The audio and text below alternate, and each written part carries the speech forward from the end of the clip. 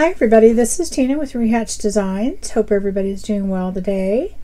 I have a flip through of my little needle book that I made, and there were two other videos out there showing how I made it, so I will link those in the description box.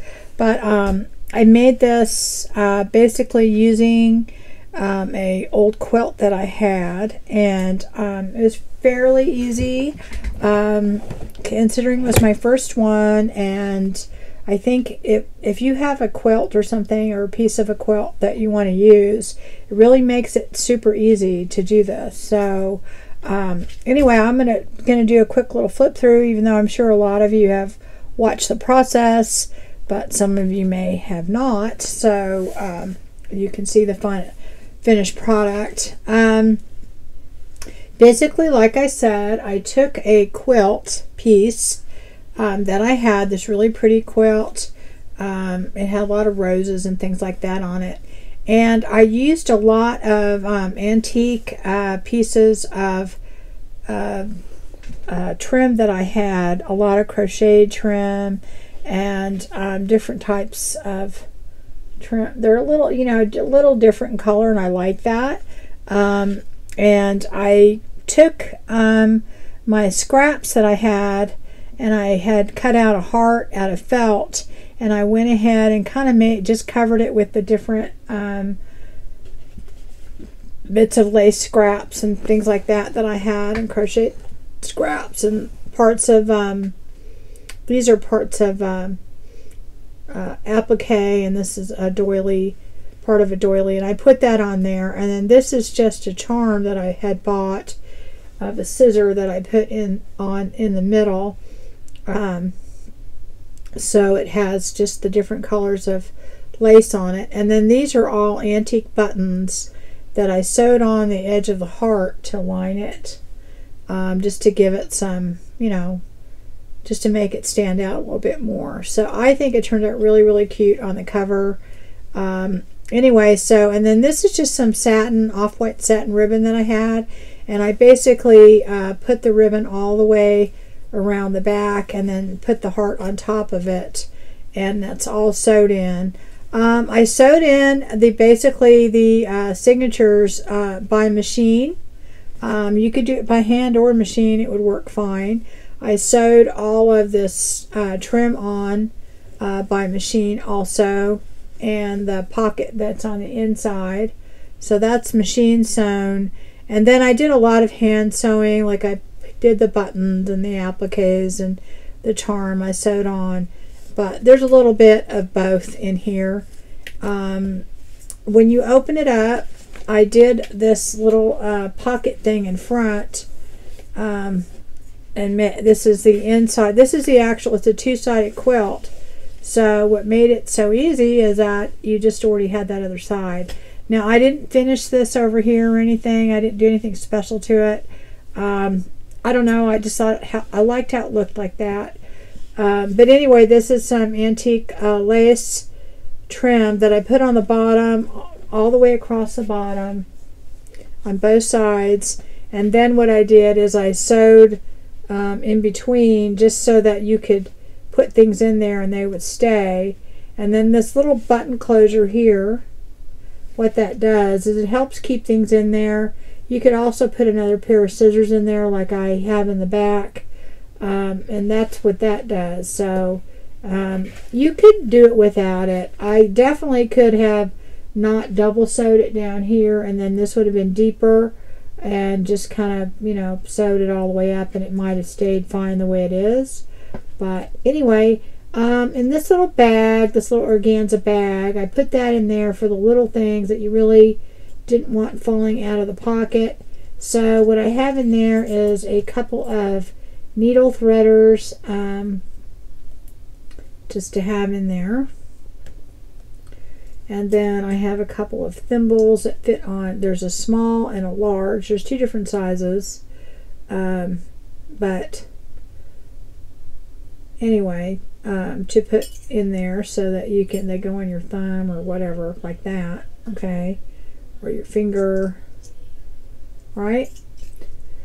So anyway, we've got those 2 thimbles in there, and this little bag just fits right in there. And after that, we've got this is kind of longer, kind of more just different types of needles that I put in here. These are the larger ones. I could have put them in there, they would have fit, but I just left that tube in there. This is just a seam ripper that I put in there, just, you know, as like kind of a starter type, you know, put a few things in there. And as I said, this little thing goes across here, and it kind of helps keep them in place. But you'll see also in the back, this I did it exactly the same way, and it helps hold in little scissors. So here I just, on a little felt, I put just some needles already. These are the larger ones. I put a doily in here, and this is a vintage square doily, just because I like to break it up and I like how it looked. So all I did on that is I just pinned on some large safety pins that you might use. Then I got on the felt over here, I have some straight pins that have a gold on them. And then these are some small needles here that I put in there. And then here are some small safety pins. And then here are some more of the straight pins. In the back, I made 3 pockets here. And if you can see, I did the same little button thing. It goes all the way from here to there. It goes all the way through. And then again, this is just, it buttons on there. Okay, and it goes through there. And that, what that does is on the scissor, it holds the scissor in, because these are really heavy. But they're really good quality scissor. But anyway, so the scissors are in the middle, and they just kind of go in this little sleeve here, and then fit right there. And you could leave them in there like that. I mean, honestly, it would work, but this way I know they won't fall out. And then I have a measuring tape in there that I put in there, and it fits right in this little pocket. And then this is one of those, I don't know what you even call these. I don't know what they're called. But anyway, so that's in there. And then, like I said, the way this works is this kind of goes, and it could work on the front too. I did it so where you could put this in the back, or you could put it in the front. If you wanted to, you could put this right here and loop it through just like I'm doing in the back. So the person who gets it can pretty much decide on their own what they want to do. So that is all I have for that. And that's pretty much it, guys. It's plain and simple, and I am going to probably try and make some of these to put in my Etsy shop, but I don't know for sure yet. I may just make like little kits or something, because I don't know what my timeline's going to look like. Just because these are really fun to make, and I think they're super practical. They would make a great gift. One of the pins fell out. You know, to have this in your, and you can put whatever you want in there.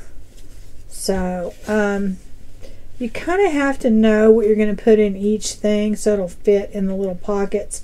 I kind of spaced it all out, and then I just hand sewed through here, and I did that over here, so it worked really well.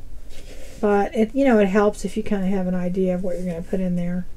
So anyway, that's it, guys. That is all she wrote. I think it turned out super cute. I'm not sure if I'm going to give this one away or keep it for myself.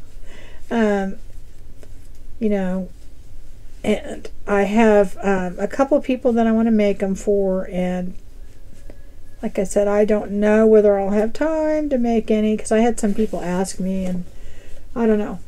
I might just, like I said, I might make a kit for people, because it was really easy to do. It did not take that long. Even the hand sewing is just something that, you know, you could take with you. And the whole idea of this is just something that you can take with you and use.